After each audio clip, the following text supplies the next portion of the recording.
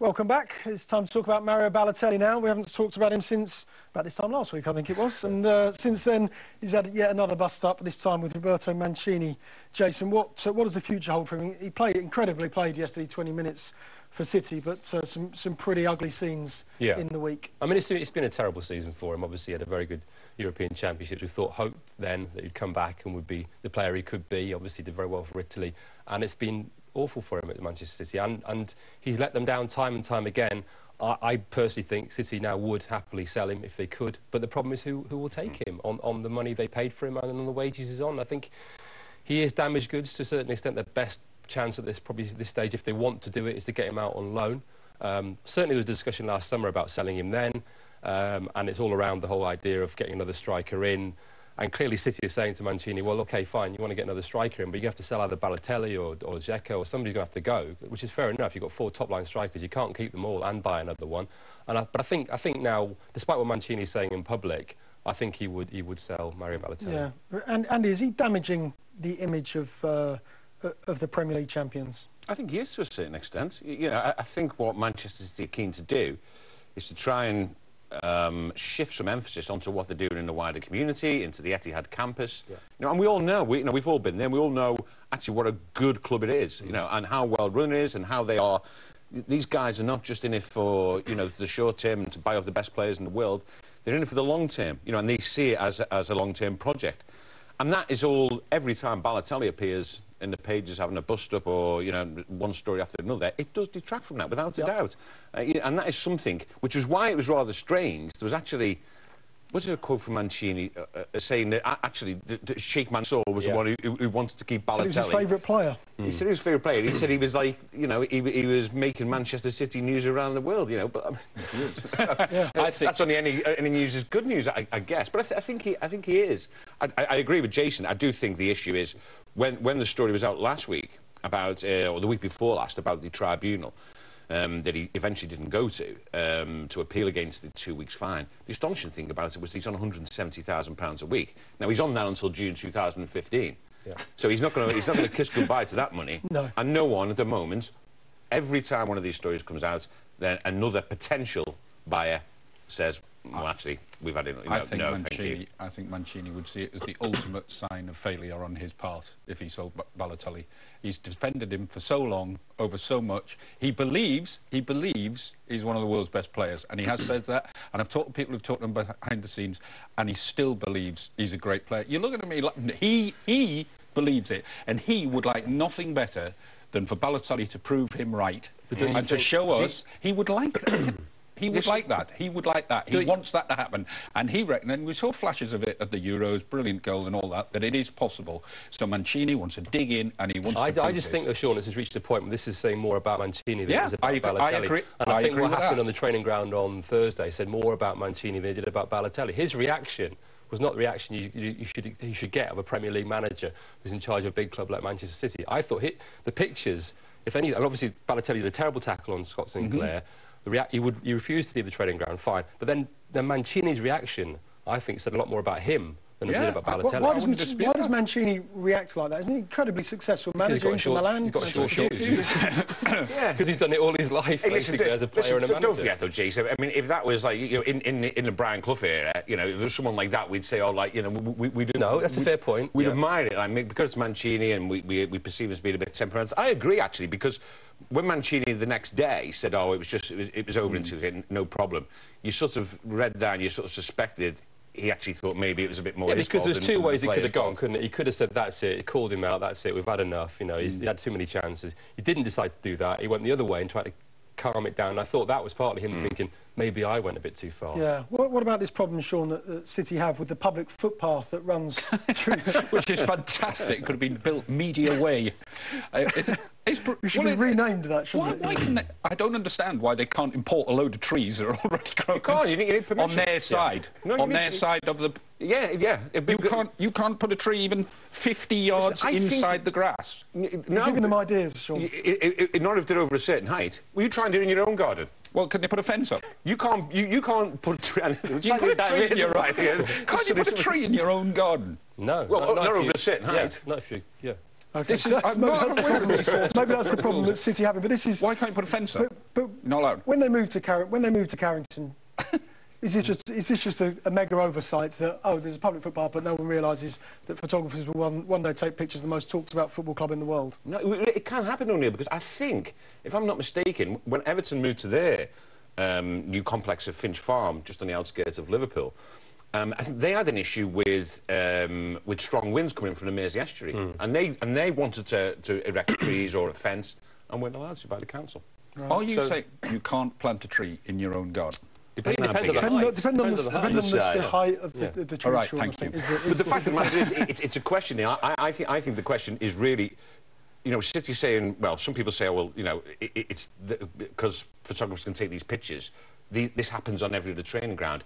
Does it happen on every other training ground? I think it happens a bit more at City. Yeah. You know, I mean, we're lucky. Just because of their profile and who they are. Okay, Jason, should Balotelli have played yesterday, given what happened with Mancini on Thursday? He came off the bench for 20 minutes. He set up the third goal, wasn't it? I think. And been interesting. Should he have been on the pitch? If it had been a Premier League match, I'm not sure he would have played. I think they needed him because obviously Aguero's injured, and he's got, you know, as I say, only £170,000 a week. He's got to play sometimes. And an FA Cup game was a good one to involve him in. Clearly, again, I think following on from Friday, and maybe that was partly Mancini's thinking. You know, if he had been harder on him on Friday, it would have been more difficult for him to play on him on Saturday. But he tried to calm down the situation, so therefore he was back in the squad. But it wasn't so long ago that he was just simply leaving him out of the squad completely and saying he wasn't even training properly. Wouldn't you be disappointed if they got rid of him, though? Wouldn't it spoil your Sundays? You wouldn't be able to talk about him, you wouldn't be able to chat well, about him. You can take your pick of the Sunday newspapers this morning, Sean, but what about City's supporters? Because I think it's a bit of a car crash. Is it entertainment? Because City supported mixed reception yesterday when he came on. Some inevitably cheered him, they see him as a hero, but others are beginning to see a different side to Balotelli and booed him, pretty angry, pretty upset with his behaviour last week. So, I'm a bit with Mancini. I still think... You want to talk about trees again, don't you? I still think in there somewhere is a great player trying to get out. There is, Sean, but is he in the really do. Is he in the right environment? That's the other thing. Well, what the heck's the right environment? When he was in Italy, he wasn't in the right environment either, because he was boxed up with Mourinho. It's clearly not working at the moment. What's the right environment? I also think, so, and I know people say that sort of all the time, that there is a great player waiting to get out there. I don't think we've seen enough evidence of that. I haven't seen enough evidence. He's a good player. I'm not sure he's a great player. I'm not sure he's a 170 grand a week player. I'm not sure he's the type of player who is, in my paper, the Sunday Mirror today, should have a clause in his contract saying, I won £1 million if I win the Ballon d'Or. That tells you something. Well, maybe they put that in thinking, well, there's no chance of that. And if there is a chance of that, fantastic. Just tell you something about him. It tells you something about him. Well, it tells you something about his potential, doesn't it? Yeah, it does. I still he's on the list. He's on the list. Maybe it also says something about his ego, though, as well, Neil. I mean, it's an interesting clause to have in your contract. You know, I win the Ballon d'Or, therefore I get £1 million. But would Lionel Messi have a clause like that in his contract? Cristiano Ronaldo would have clauses probably does, like that in their contract. But they don't have to agree to it. So you don't have to have that. They can say no. No, I agree. I think the problem I have with the whole situation is I think this goes to the heart of the City dressing room, is I think there are players at City who have been for quite some time fed up with this sideshow, and they believe he has been indulged since he's been there, frankly. And there has been a lack of equality almost, and that Mancini has been very hard on certain individuals. Yeah, Carlos Tevez, for example. And some even more recently. He was hard on Tevez? Yes. Hey?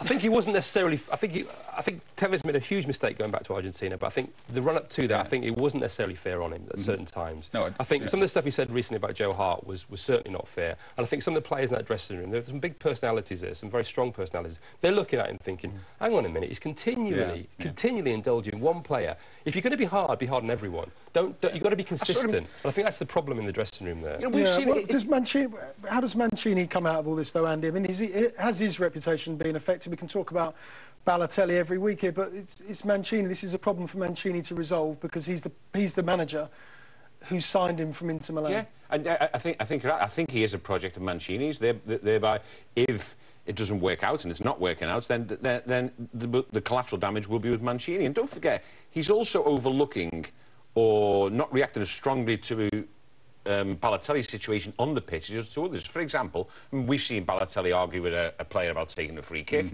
Virtually every time he's substituted, Balotelli just walks straight down the tunnel. Manchester United game, yep. Those obvious signs of disrespect, you know, you would expect Mancini, someone as strong as Mancini, strong-willed as him, you know, would be having a real go. Instead, these things tend to get overlooked, and then he'll come out and he'll say, well, I'll give him 100 chances. Now, Jason's right. There's other players there who might think, well, you know what, we don't even have one or two.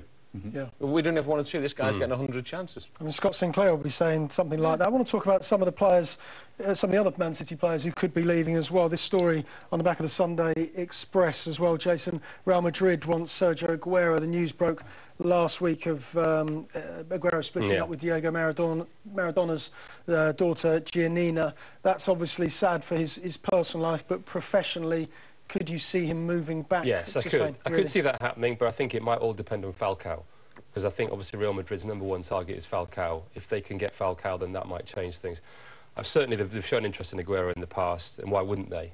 He's a sort of striker they would want in their ranks. But I think they are all fighting for Falcao at the moment. Obviously, Chelsea are, City are to a certain extent. What do we think? Because yesterday Atletico said that, I think they said that there's he an had agreement. a deal with Real Madrid. This is very unusual, isn't it? Atletico Madrid player potentially signing for Real Madrid. The way it was explained to me was that, yeah, it is absolutely. If he was Spanish, this would be an almost impossible deal to happen. Because he's Colombian, they think it's possible to go from Atletico Madrid to Real Madrid. There isn't that same sort of sense around a non-Spanish player, apparently. He can do it. It is possible. It's something that can happen. And I think Real are pushing quite hard because they know Chelsea are pushing quite hard. Everyone's pushing hard. Chelsea have been back and forth, talking to George Mendes, his agent, and so have Real Madrid. And I think, obviously, they're pushing to try and get an agreement in place. The slight sort of complication, obviously, is whether Mourinho stays there, because we're not quite sure where that leaves everyone. But come what may, they all want Falcao, and obviously there could be a knock-on effect if they don't get him, in terms of then trying to go for Aguero. It'd be a big miss, Sean, wouldn't it, Aguero, if he was to leave?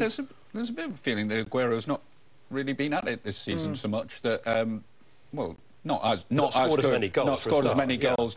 There's been a little bit of criticism from City fans, but, you know, as we've learned, the sort of domestic problems that could be affecting, injury problems as well, and he is a top player, and I don't think you'd happily want to get rid of Aguero. You really wouldn't. No, because if you get rid of Aguero, you might have to keep Balotelli, and you wouldn't like that, would you? Yeah, well, certainly one's a top player, Sergio Aguero, and one's a bad boy, isn't he, Mario Balotelli. OK, we're going to talk Newcastle next.